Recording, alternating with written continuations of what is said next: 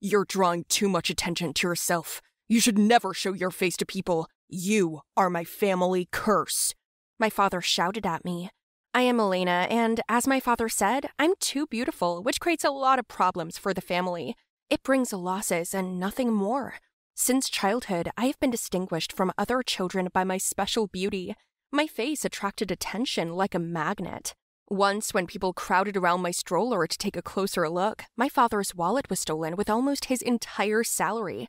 He was just beside himself with anger. Dad always said that my mother caused him the same problems, so she ran away and left me with him, and now he has to pay for their daughter.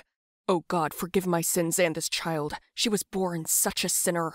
My father always said, calling out to heaven. He handed me a mask and glasses every day and ordered me to walk without taking them off, and made me constantly pray in order to atone for my sins of appearance. So I did, sincerely believing that I brought only trouble. One day I decided to skip church service simply because I saw free cupcake baking classes at the bakery. I wondered what they would do there. I immediately called my new friend, May, who I'd just met, to come with me. We baked cupcakes together and laughed. Doesn't my mask and glasses bother you? No, what's wrong with that? It's fun with you. Her laugh was contagious. Time passed unnoticed when suddenly I looked out the window and saw my angry father standing there.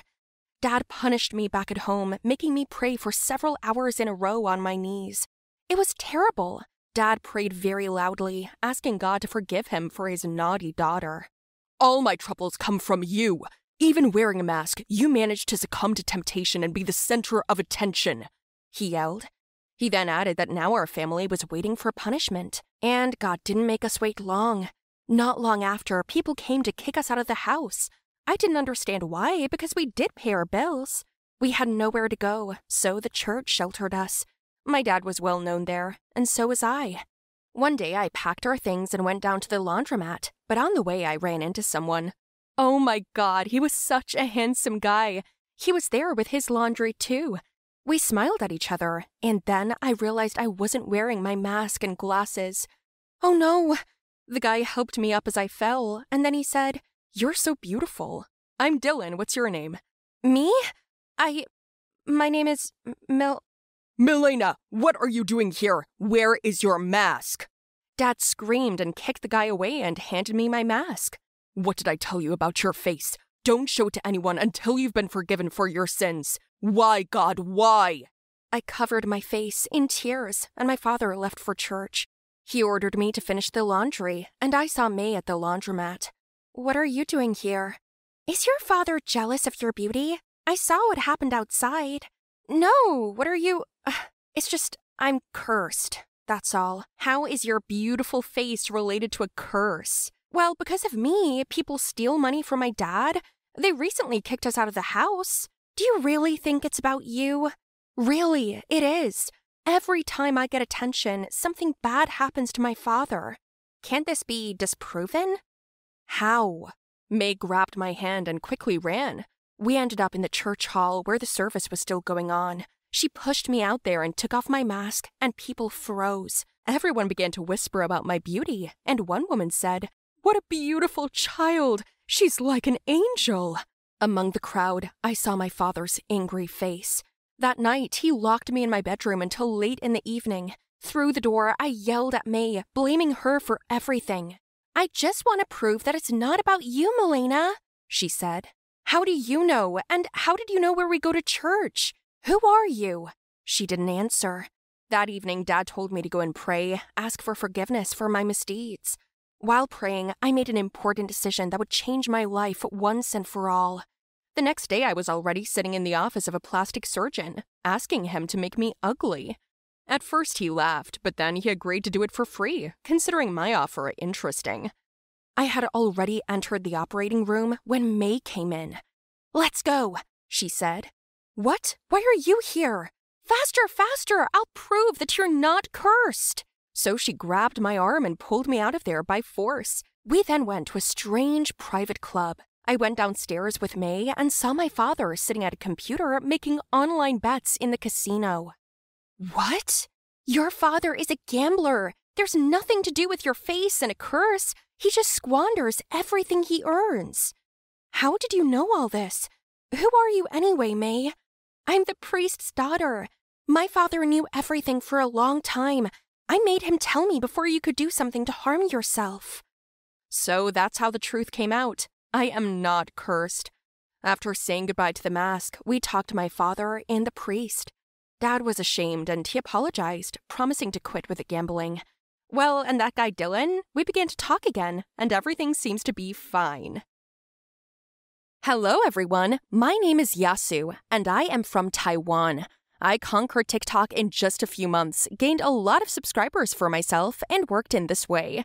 But one day, a wave of hate hit me. During the night, I lost about 700,000 subscribers and came down with a temperature of 39.5. Are you wondering how I lost everything? Then keep listening. That morning, a girl became attached to me. She shoved me local sweets and asked me to buy them.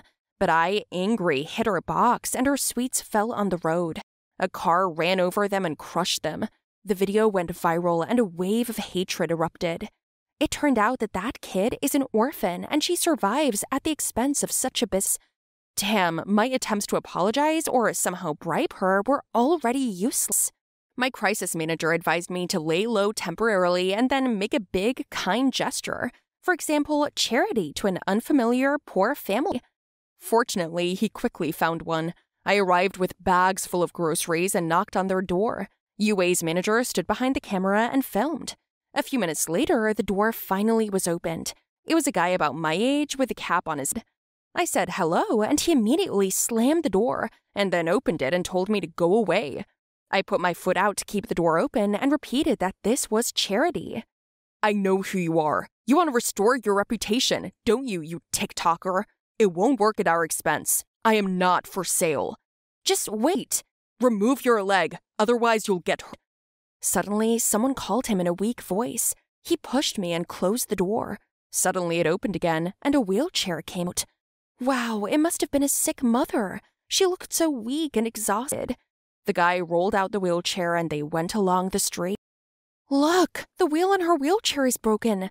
They can't even drive properly." Are you thinking the same thing as me? It's all meant to be. We bought her a new stroller and brought it for her the next day. The guy in the cab asked me to leave again, but even worse, my anti-fans filmed it and another wave of hate swept TikTok. UA then learned that our subject's mother was ill and needed an expensive operation to remove a spinal hernia that left her unable to walk. Then I went broke, offering that guy to pay for the operation in exchange for a joint TikTok. After 3 days, a short "I agree" inspired me. It turned out that his mother was in the hospital. She had gotten worse. Arriving at the hospital, I gave the cash over and his mother was taken to intensive care. We had a nice chat for several hours, and when the doctor came out, he said that everything was fine with his mother. We exhaled and were told that she would sleep there until the morning. Hungry? Yeah, a little bit. Let's go make some Neoju. We arrived at the old Tao house. I didn't know then that I would find something of very valuable. Inside it, it was nice, despite the dilapidation. Tao went to the kitchen. My attention was drawn to a childhood photo of one mega popular TikToker 3 years. Weird. Where did he get that from? He doesn't seem like someone who likes TikTok. Tao then entered the room and brought soup on a tray. I ate and immediately felt good inside. Then I asked him where he got the TikToker photo from. Tao ate and joked that he stole the thing. I didn't believe him and asked him to sell it to me, but he said that he could not and would not sell it. That TikToker made millions. Nobody knew why he disappeared. He sold the account and hasn't been seen since. The star only showed his photo of himself as a child once. Everyone remembered his mole under his eyebrow. And then my heart skipped a beat. I carefully removed his cap and saw a mole under Tao's eyebrow. Oh no, it can't be! I bombarded him with questions. Where did you go? Why did you stop filming? Was it because of your mom? What happened? But Tao remained silent, and then he suggested that I save my account through the story of my help for his family. We shot several videos, and it got a lot of likes and approval. The number of subscribers has recovered and even increased. Tao thanked me, and then our paths diverged, but that didn't make me any happier. One day I went back to his house to visit his mother. We had a nice walk, but then I got a hysterical call from Yue. Someone dug up about Tao. His mother was recognized and a video appeared where you go to the hospital with her. Now everyone believes that your help was fake so Tao could appear on TikTok again. My manager yelled. Then Tao went into the house. He accused me of leaking information, and now people hung out near his house and wouldn't give him a rest. It was not true, but he wouldn't listen. He threw the baby photo at me and said, "Here is the payment for the operation. You can sell the original. Count on that." Only later did I find out that his mother got sick because of her son's TikTok. He was too busy to pay attention to her complaints about her back until she could no longer walk.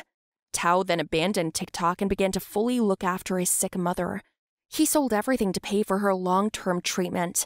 However, this didn't help, and they had no money to pay for the operation. So you really did a good deed. It's a pity that everyone on the network distorted it in their own way. I don't care what they say about me online. What are you talking about? You have to save your account. If my subscribers are only people who want to gloat and gossip, I don't need them. So I sold my accounts on social networks. With the proceeds, I bought a rehabilitation center for Tao's mother. He came to me himself, asking why I did that for him. But I only wanted to do the right thing and returned his photo. Do you think I did the right thing? Let me know.